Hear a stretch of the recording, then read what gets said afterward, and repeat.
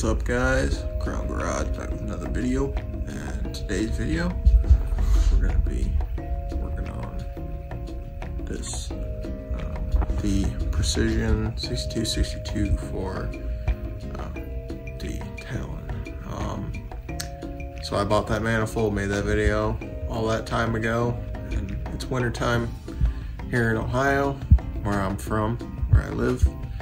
And yeah, I'm not gonna be driving the car anymore, so I figured, you know, send it, just start taking the old manifold and turbo out of this thing. Really shouldn't be all that bad. Then I got more parts to sell and get a little bit of money for. Since the turbo came with the car, I mean, I was actually debating getting rid of it and getting something a little smaller, but I just decided to send it. Put the big one on there and, you know, run it low boost for a while, and hopefully we can hit the goal that I'm looking for, about 450, which is easily doable with this turbo, especially on E85, which is also the goal.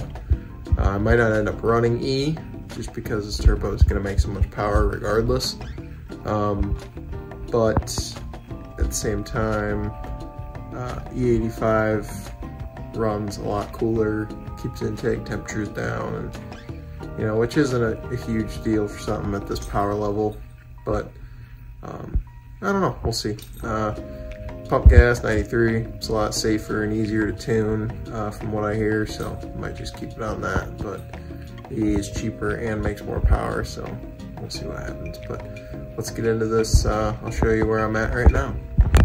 Alright, so as you can see, the old manifold is off.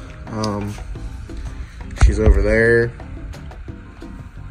Be gone. We don't need that. We got this. So as you can see, I got the wastegate off and put on this one.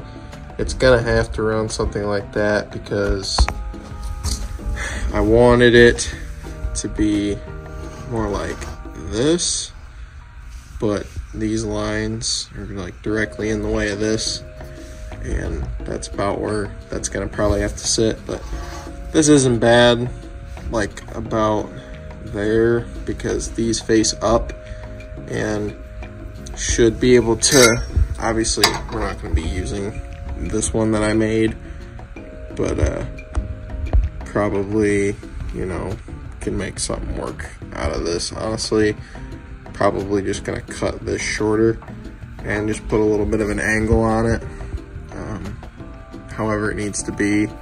It's not gonna need to be very long like it is now anymore, because the flange on that one came out right at the top, so the wastegate sat up there and it needed all this length to actually be in a good spot. So yeah, on that note, I've never actually had the turbo out of this before, but I think it does, yeah, it does still have coolant lines ran to it, so I'm gonna have to block those off or delete those, whatever, and then just run oil lines.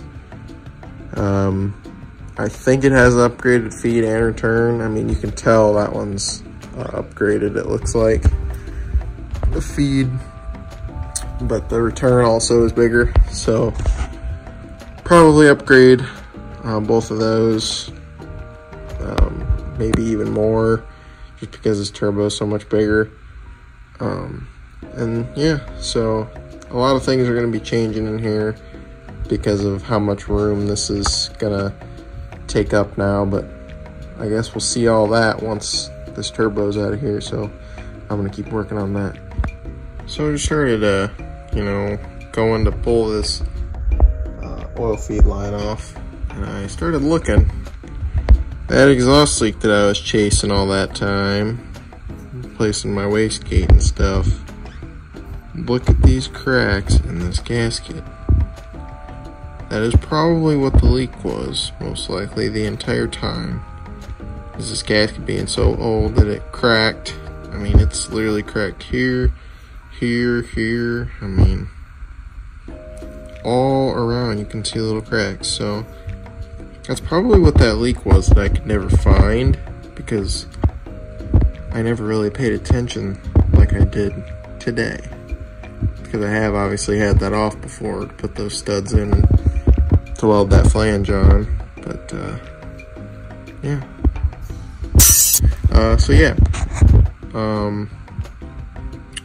Still digging into it. After a good long battle, I finally got this thing out of here. There was no way I was gonna film this, guys, because I'm working on the ground and it wouldn't have been very good quality anyway. But really, what sucks is that drain. I mean, it was just grueling to get that thing out of there, because it's so seized on the fitting that's on the bottom of the turbo. I couldn't get it off with my hand wrench.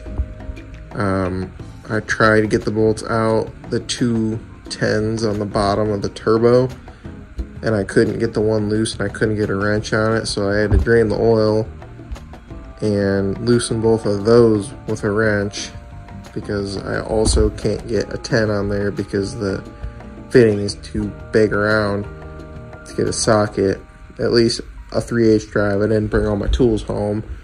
I didn't bring my 1/4" drive set because I wasn't planning on doing this. When I first brought my tools home, I brought it home for another project, but so, you know, whatever. I mean, I got it out. Next is gonna be moving that intercooler pipe, getting that down pipe completely out, and getting that rad hose out of there, and then trying to just get that in there mocked up. I don't know how well this is gonna go. I have a feeling for sure the fans are gonna have to be moved to the front side, and they're gonna have to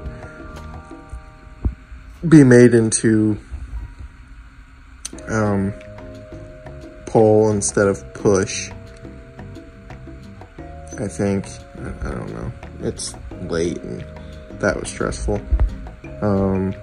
But yeah, so the fans are probably gonna have to come to this side. I have a new rad for it anyway.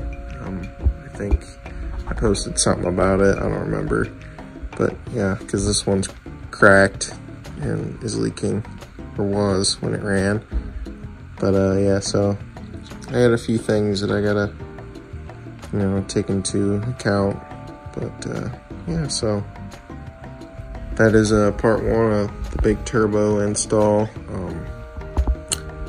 Main things are gonna be intercooler piping, trying to figure out how we're gonna do that, and then the adapter from the 3" V-band to the 2-bolt STM downpipe that I bought. So I'm probably gonna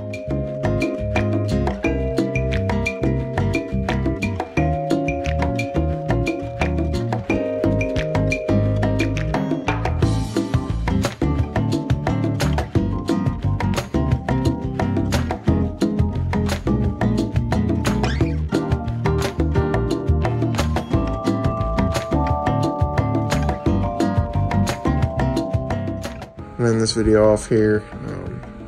I'm really tired after messing with this thing for so long. Probably shouldn't have taken as long as it did, but the turbo's been on this car for probably 20 years. It's an old 20G unit, so that was just a process, and I have to clean up. So yeah, hope you guys enjoyed this video. Crown Garage out.